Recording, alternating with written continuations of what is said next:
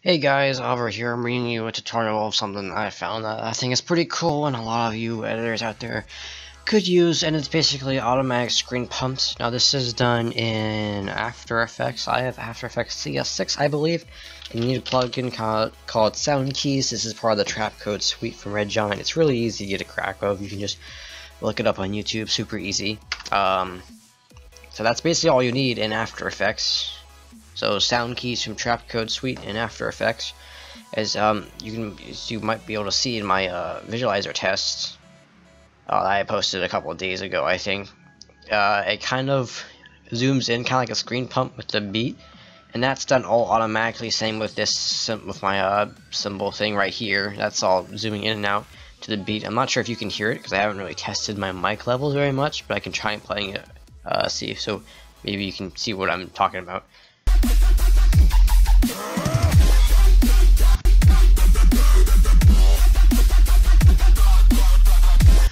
So that's that. I'm not sure. It's kind of laggy, but so that's basically what I mean. If you didn't get any of that, sorry.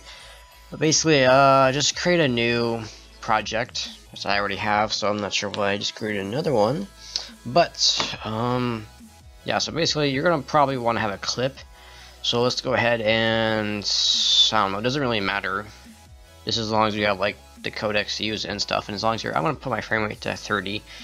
So it I have to create a composition first, so it's easier to render and stuff.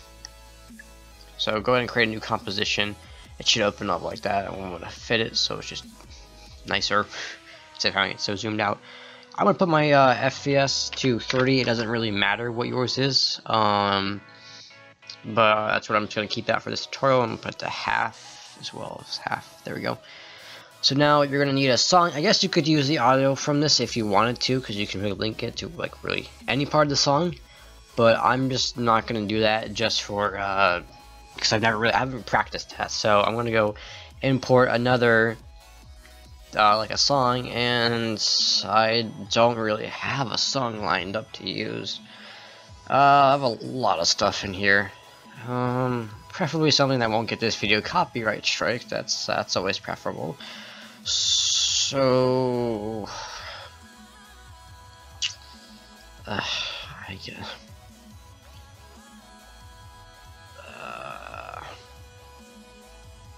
I don't even know what to use, to be honest. It doesn't matter, and I'm not sure why it's taking. So I don't want to use the same song, but so much. Alright, let's just use this for absolutely no reason. So it's gonna go drag that into your composition.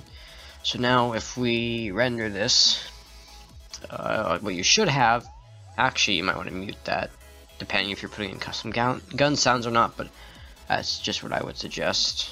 So we have this. So I'm gonna mute that. So we have the whole clip here. And we have the song, so I want to actually move the song forward to a part where we actually have like kicks and snares and stuff like that in the song.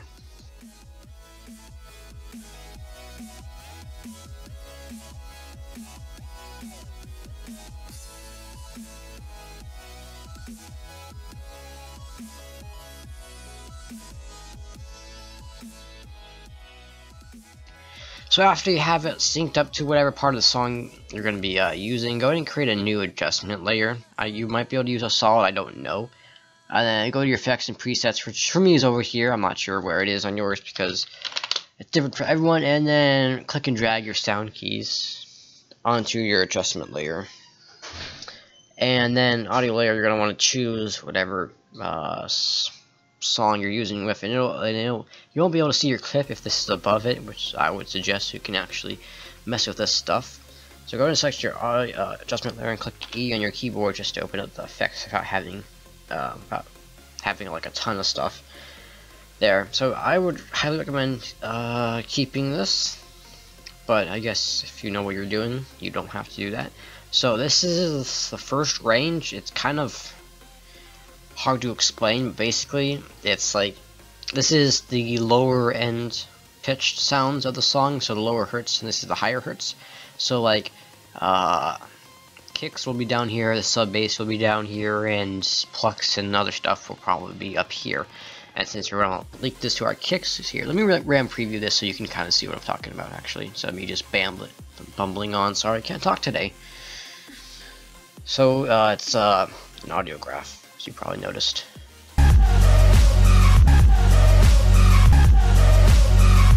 That's actually quite loud, so I am going to turn this down, which I should have done before, but I'm lazy, so I didn't do that. Just audio. Let's do -3 decibels. That should work well. So we can see all our kicks are like in these 4 thingamajigs. So we're gonna put the top one around that area. Put the bottom one. I like to put at the bottom, and this is how much output it's gonna output to whatever linked is to the output. It's kind of confusing, but basically, if you link the scale to this graph output on the first range, the higher this is, the higher the output's gonna be, and the lower this is, the lower the output's gonna be. So basically, it could, on your scale, it could be super zoomed out or super zoomed in, depending on this, I guess.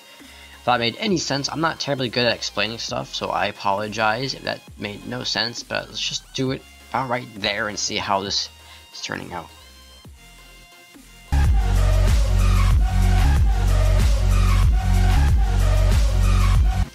Let's move this thing over 1 or 2, I guess that works too, and then scoot this over a little bit. You have to play with it a little bit. And RAM preview this again.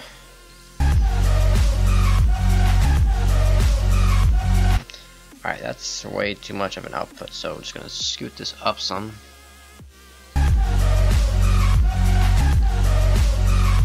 That's pretty nice right there, so we can use that. Fall off is like how quickly it will revert back to the minimum, or to like the output minimum. See, because it'll like screen pump, if it's on instant, it'll zoom in and then really quickly zoom back out. But if it's on exponential, I believe it's pronounced, it will zoom in and then more slowly zoom back out, and you can change this. I just leave normally a 1.5. It really depends on what kind of song you're doing. Output min/max, you can do whatever you want. I'm gonna put it to custom for now. And then to actually, and you might want to click this visible thing off so you can actually see your clip now. Oh, one last thing. You should do, whenever you change any of these settings on any of the ranges, go over here and click apply. This will write the keyframes for the song that anything you link to the output is going to be based off of. So if we go over here to our clip and go to transform, I can go to scale. You see this, the keyframe stopwatch. Hold Alt and then click on it, holding Alt, and then you can release Alt, and then click on this, click and hold, and drag this to the output 1. And then just click anywhere to get rid of this typing box that's typing the code. And now if we RAM preview this, you can kind of see what I mean. That's obviously very bad because it's not zoomed in all the way. So I believe what works normally is like 90 to 120. Then again, it really depends on your song. And we're going to click apply, of course, because we have to rewrite these keyframes based on the new input. And then we're going to RAM preview this again to see how it looks.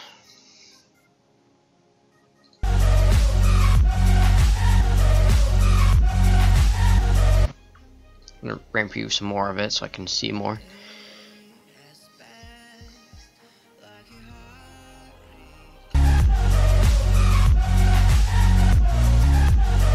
Again, that's kind of shaky, but you can kind of just tinker around with sound keys until you get what you want. So we can put this, for example, we can, oh, no, we still want to leave like that. We can put this up like that. And then we're going to, of course, apply our keyframes again. So they'll be rewritten based on the new settings, and that's a little zoomed out, but that's okay. We can fix that easily.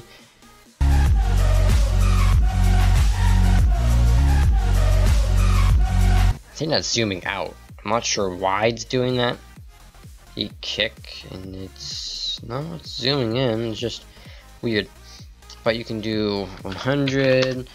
And if you want extreme screen pumps, you can do 100 and 150. You know, we reroute our keyframes, of course, and then we preview this again.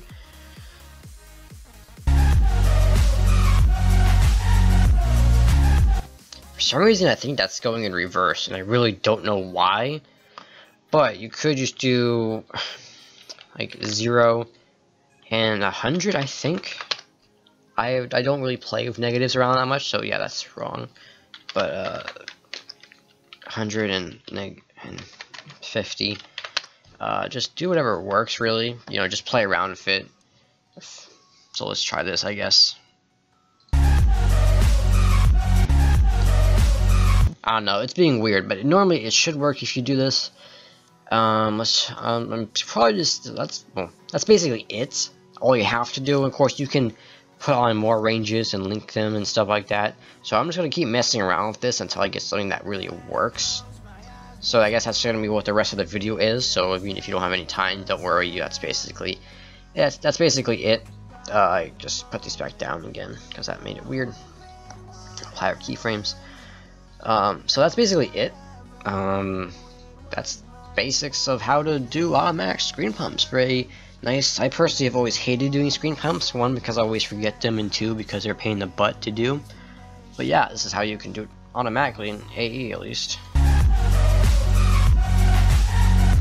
Yeah, let's reset that because I'm stupid. Well, so yeah, I guess I'm just gonna spend some more time tinkering around with it to make it look better, and then I'll just render out the final thing, put at the end of this video. So I guess I'm not sure if I'm going to talk or not, if I'm going to fast forward this. I guess I'll just mute my mic and fast forward this part. So thanks for watching, and I'm just going to keep messing around with this.